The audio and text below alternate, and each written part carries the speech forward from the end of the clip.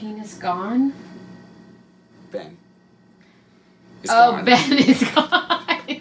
Penis gone. On the main stage this week, the challenge is penis gone.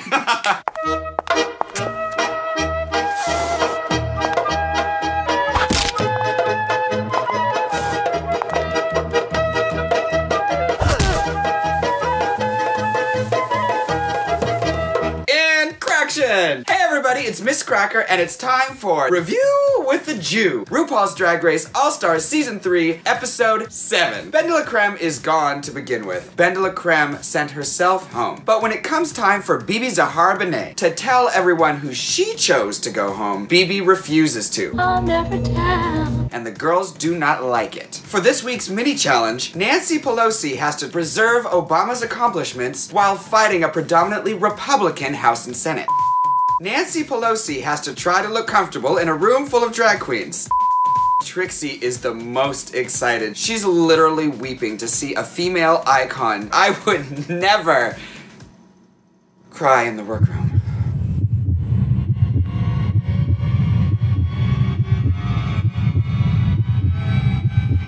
Anyway, we get a little glimpse of the treats that the girls get in the workroom. Kiss nails.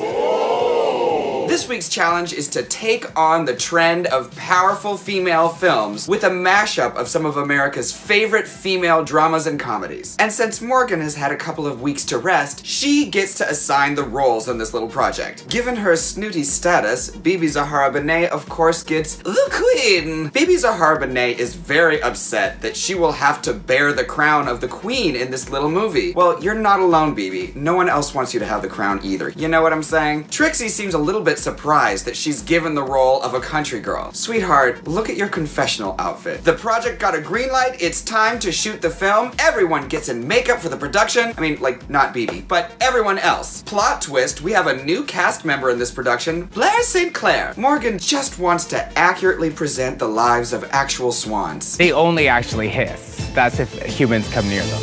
Trixie knows that a lot of acting has to be done in a group scene, and she's fine with doing it all by herself if necessary. When I see her tuck her hair back with her baby's hand, I'm living. And the judge, Chris Colfer, was dying. I died. Life and death in a single scene. What more could you ask for? None of the lines that Shangela gets are funny. But whatever Shangela does, she makes it hilarious. The whole scene culminates in a fart symphony. To me, if you have to resort to bodily functions to be funny, you're struggling as a writer.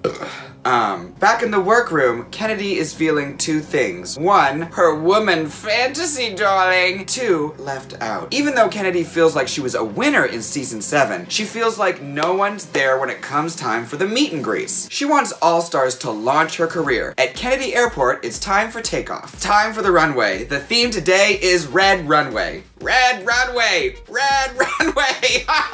For our special guest judges today, we have an adult baby and someone who was styled by Bob the Drag Queen. Yellow dress, blue lips. When I saw Shea Coulee walk onto the runway, I was like, I hope you don't have to lip sync, girl, because RuPaul will tell you to take that thing off of your mouth. In the challenge, it looked like she may have been singing her swan song, but here on the runway, Morgan looks better than she has ever looked. For the Red Runway, Trixie read the directions correctly. She knows that nothing's read more than a book, so she is read and read and read all over. The Red Runway is done, and it's time for the queens to get red. The judges say that Bibi should have taken her character a little bit farther. Maybe wear lashes, I don't know, go crazy. She could have gone a little stronger on her British accent. Bibi says it's offensive to affect an accent, and then we'll just roll footage of her doing an accent in her comedies. I am the queen of blah blah blah blah blah blah. Oh, I have to be a virgin to blah blah blah blah. Remember? In Bachelor. Here's the thing. England screwed over the entire world for about 400 years, including Cameroon, which they it's okay for us to make fun of them a little bit. Shangela's face looks great! Once again, Kennedy gets assassinated.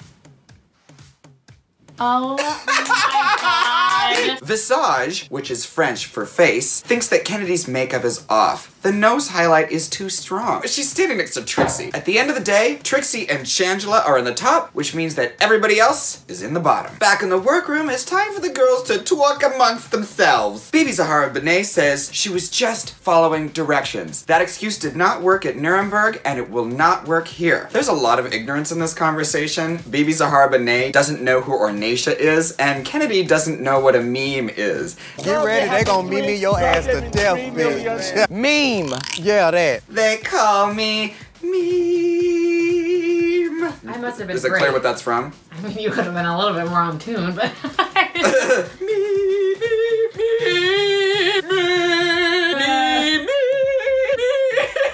It's a meme joke. Anyway, I'm done trashing Bibi. Just kidding, I'm not done trashing Bibi yet. She tells Trixie that her critiques are just an indication of how great she did. They wouldn't have bothered to ask for more from her if what she had given wasn't great to begin with. When my landlord asked me for more money, it's because he wants more, not because the money I gave him was great. By the way, here's my Venmo right below here. Help. I'm not joking. Okay. While the girls are processing backstage, RuPaul is on the phone. Aja, how soon can you get here?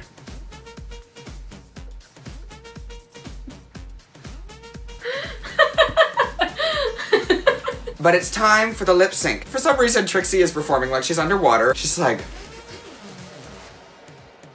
Like synchronized She's like, swimming? yeah. She's like these hand motions. Like, Armeography. Armeography. Stay with your brand. Shangela keeps her shablam and adds some ham. Online, some people were worried that Shangela was turning body shaming into comedy. But on the runway today, fat shaming and foreign accents are just fine. Shangela takes the cake and probably eats it too. It's a fat shaming joke. So she gets to choose who gets home. Huh? Who gets home? I said that? Yes. So she chooses who home. Me, Cracker, you, Jane. She chooses Morgan McMichaels. Luckily, Morgan is an LA queen, so she is saving a lot on airfare. Is the train still running? I fell in love with Morgan McMichaels today because she was so stunning. Farewell, my dear. I'm glad you planned another chance. So this is it. So this is this. So this is that. This is that. This is it. I don't understand. I don't understand. So this is it, everybody. We are down to the top 4. We are going to have to crown another winner. What team are you? Team Shangela? Team Trixie? Team Kennedy? Team Bibi Zahara Benet? Comment below and let me know what you think. But for now, this has been another review with a Jew. I think we got some really stupid stuff there. Wait, say, watch season 10. I'm gonna be on TV next week, so watch me in season 10! I can't wait to stomp on these bitches' faces. Is adult baby a thing? Chris Colfer. Or he just looks like an adult baby? Oh, that's a thing. Yeah. What's adult baby? An adult baby? People Yeah. who dress up as a baby. Oh, Wear that's a diapers. thing? Yeah. That's a thing. They like wear diapers and have their boyfriends change them. Right. It's like a fetish thing.